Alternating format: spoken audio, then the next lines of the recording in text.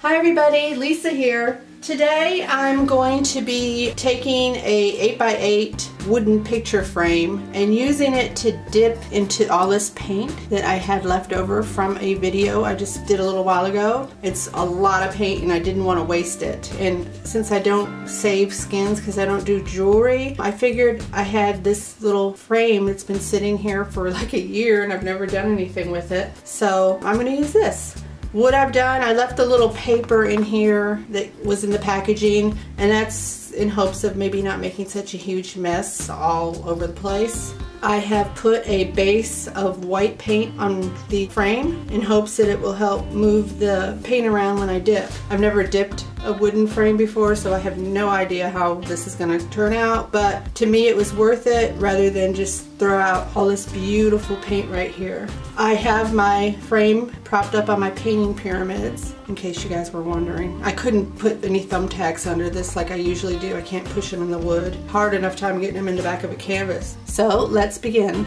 I've really only done a dip maybe twice, so I'm not really that good with it.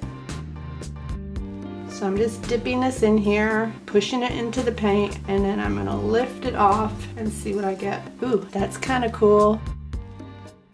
So let's do the other side. I see I've lost some of my paint where it hit the doggy pad that I use. So let's try this over here. Just push it in and pull it up. I don't think I pushed that hard enough. Try that again.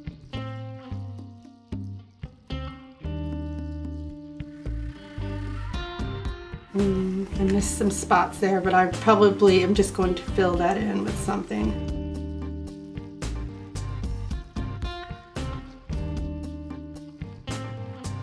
Let's take this last part and put it in over here where we have a lot of orange.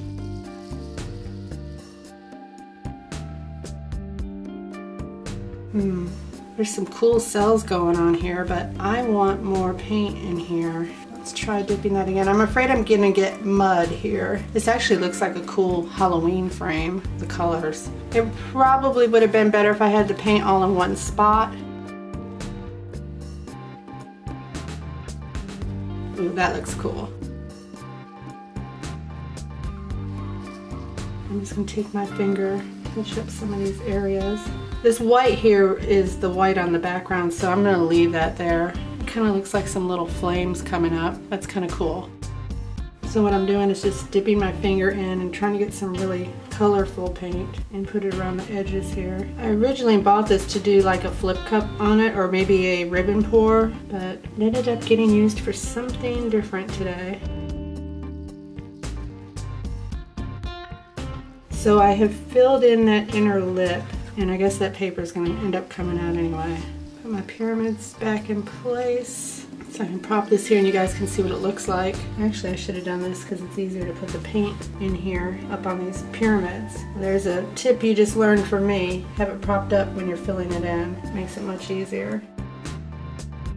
Okay, so I think I made pretty good use of leftover paint and I got a cool looking frame out of it. It really looks fiery. I want you guys to stay tuned for close-ups on this, and I'd like to thank you for watching. If you like what you saw, please subscribe and don't forget to click the notification bell so you don't miss any of my future videos. I put out videos every Monday and Thursday, and if you really enjoyed this, please click the like button, and I'll see you next time. Bye.